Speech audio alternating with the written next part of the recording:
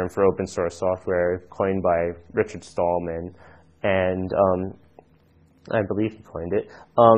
But basically, open source software is about information sharing, that we can do better working together than working separately.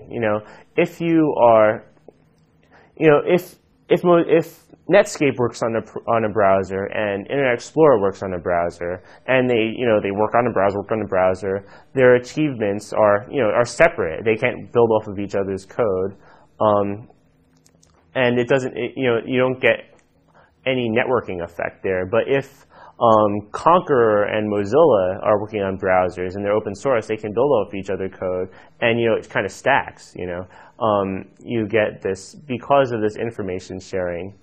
You get a better product. And when you share information about our democracy, you get better democracy. You could say. That if I'm investigating in this corner and you're investigating in this corner, and we don't share information, nobody knows what's going on with their democracy.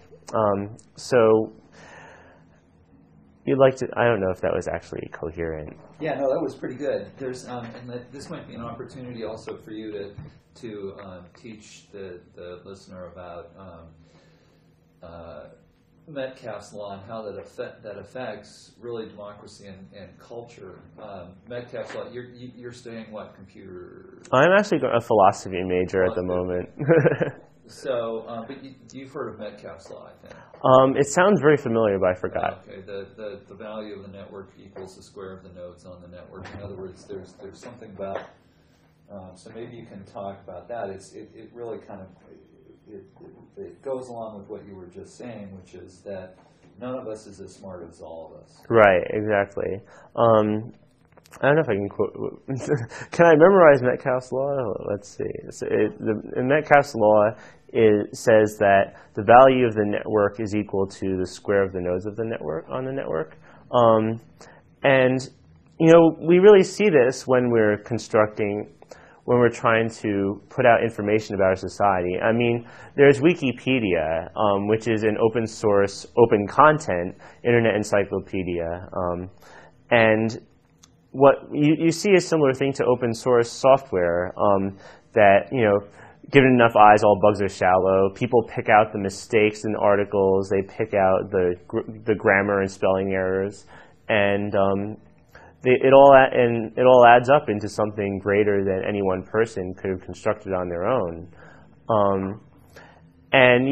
So the speech, in the form of code or in the form of words, is beneficial to our society. This information sharing results in a higher quality of information, and so when you prevent participation, when you prevent speech, when you prevent people from engaging in the work, it's less efficient, and it's less free. So when you're talking about a closed source operating system like Windows, I always like to compare it to a car with the hood welded shut. I think a similar metaphor was used by Neil Stephenson in a paper called, I forgot what it was called. Wow, hold on. I'm sorry. It's okay. Wait. Neil Stephenson wrote, in the beginning was a command line. That's what it was. So I believe Neil Stephenson. Let me start over. What was the last thing I was saying? You were talking about Neil Stephenson. Oh yeah, the car hoods, right? The car hood. Okay. The Microsoft metaphor. Right. So I mean, I always like to think of closed source. I always think like. Take a breath and calm down. You're doing great. Just calm down. All right. I always like to think of closed source. I always like to think of closed source operating systems like. Can I smile and laugh on camera? Yeah. All right. I always like to think of closed source operating systems like Microsoft